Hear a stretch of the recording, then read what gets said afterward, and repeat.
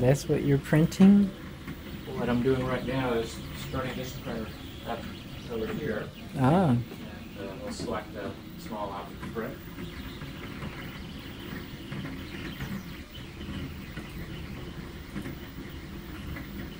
Octoprint. Delta Maker.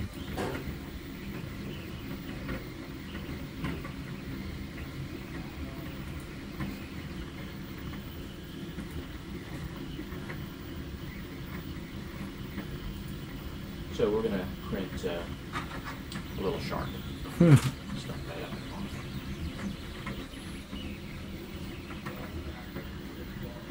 Wow.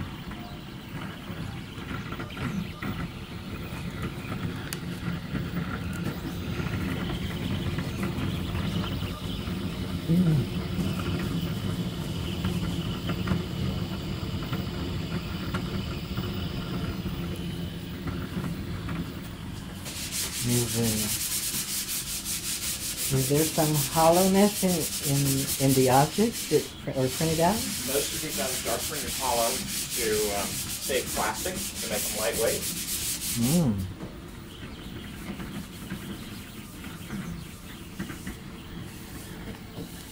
Wow. Oh my God.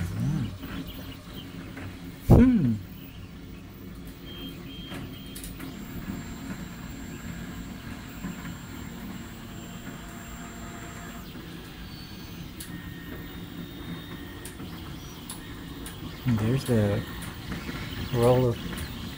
reel of plastic. It looks like nylon or something. Yeah, it's plastic, happens to be called PLA, which is a bioplastic. It's made out of corn.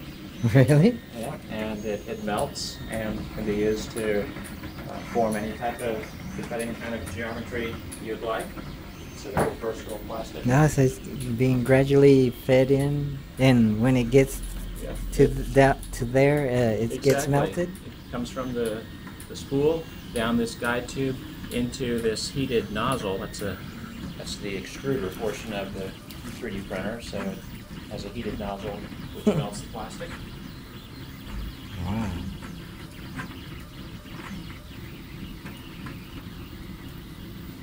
And it's like a cooling fan? And there's a cooling fan to cool the plastic and to cool off the heated nozzle.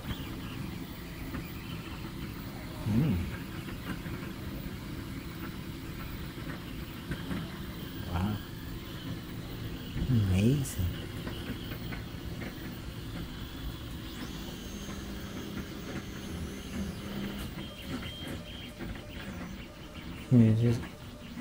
And is there a meetup here or next door? There'll be a meetup starting shortly. Yeah. Wow.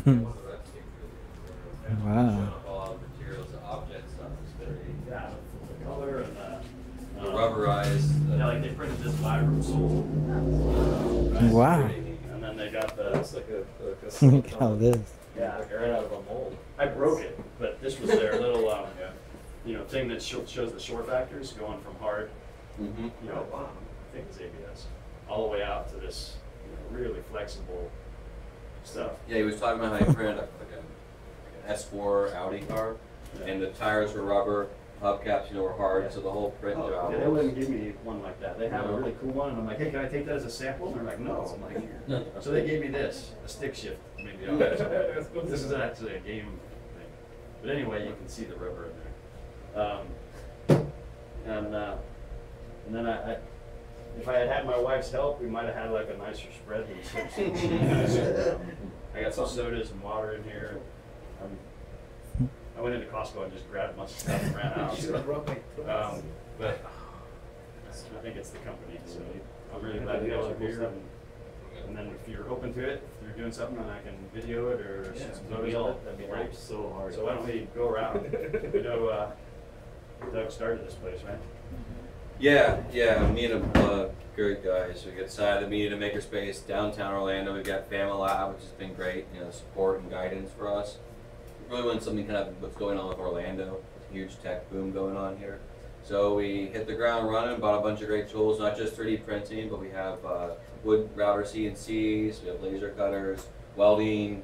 So back in the warehouse, if you get a chance before you leave, feel free to walk back there and wander around and see what we got going on. Fast tour, yeah. Actually, I met Doug like maybe 2 months ago. We were just walking out of the hideaway one night, and he was actually sitting next to us, and I don't know what. I think you were the one that actually went in and grabbed him and said, "Hey, talk to my boyfriend." So yeah. It's a great community here. Yeah, I've been doing 3D for the last 15 years. I've been working. I worked in 3D Studio, released 4 for about a week, and then I went right into Max as soon as that came out. And I moved to Orlando in '98, and I've been doing. I did video games for about 10 years, and before that, I was doing some simulation for about 6, and now I'm back in simulation, working at Cubic. It's a big military contract, and we'll talk more about it. But now on the side, I got this, which is it's actually 2 projects. One is I'm learning how to cast in slip and clay, and I would like to actually be able to print in clay and then just fire it right out of there. But until that time, I'm going to be working on the old-fashioned slip casting, which is you take the investment and you basically put it in around. You basically pour a 2-part or 3-part mold out of plaster. And so these are actually Venture Brothers characters. I'm hoping to do a Patreon account and get some of the fans to help donate my R&D for slip casting. So that brings me to this, which is in Japan about 10 years ago, this thing started up where they have a real doll culture in Japan, and You got that? yeah, and in Germany, actually, about 300 years ago, they created these ball jointed dolls. And they were pretty articulated, but now we've got stuff coming out of Japan is like 24 points of articulation and upwards of that. So they've got really highly articulated models. And a lot of the things are created with very lifelike face-ups, is what they call them. Face-ups are basically where the person who owns the doll will actually put a lot of detail into the quality of the makeup of the face. Anyway, so what I'm going to do is basically do them on my own. I built that all myself in ZBrush actually. Although originally I made the model in 3D in 3D Studio years ago, and so I just repurposed it and I sliced it up. And I'm actually learning things like this joint's too big. But anyway, all this was printed out on my MakerBot, and I actually I did this This is vaporized. So if you ever wanted to see what vaporization looks like, so this is vaporized and this is not. They're the same thickness. Yeah, you can pass that around. Actually, these are vaporized too. I basically have a rice cooker. And it's an old rice. It never made rice really well, so I donned. I basically look like I'm cooking crystal meth or something. I basically put on some protective equipment and I throw a tiny little capsule in there at full heat, and throw it in for about 15 seconds, and I will actually walk away because the vapors go right through the mask, so it's like I'm not even wearing one. But yeah, so I'm very, very I don't want to get any kind of damage. So I basically put it in for 15 seconds and then take it right out, and it basically just zaps it with a beautiful, it takes all of almost all of it away. I mean, you can still see it. This, I think the head was actually 2 millimeter. This might be one. I tried it before. I'm trying it. Yeah, this is 1 millimeter.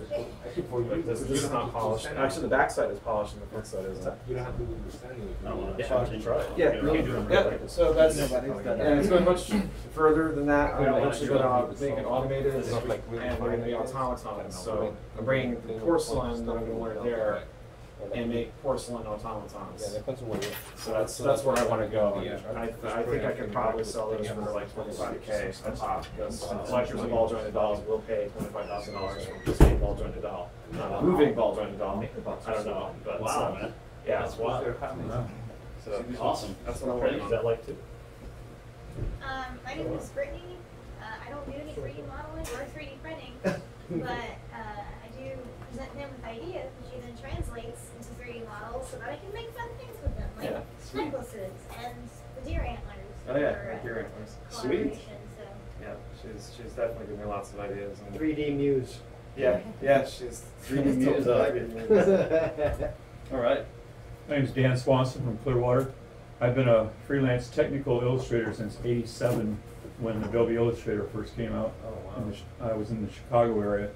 Been making my living, raising a family. And in the 90s, I first got interested in 3D.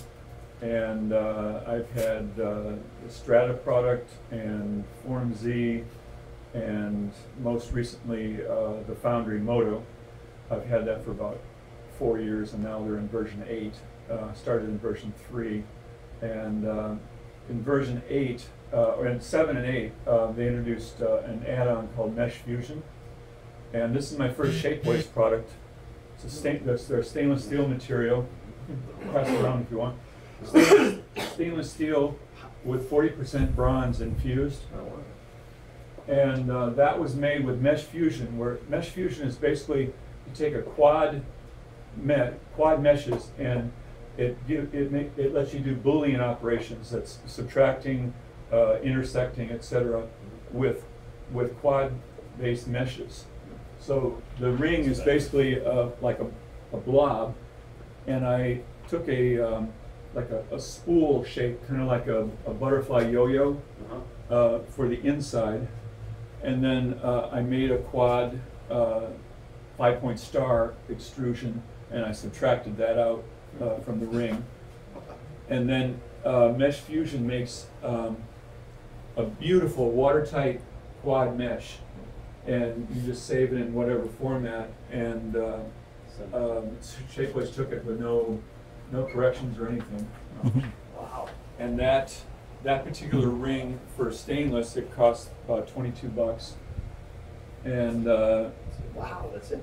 yeah, Is it hollow or did you? no, it's solid. Oh, it's solid. Solid, and it's an interesting. You can see if you look on YouTube and you look up Shapeways, you can find a video that shows how the stainless process works.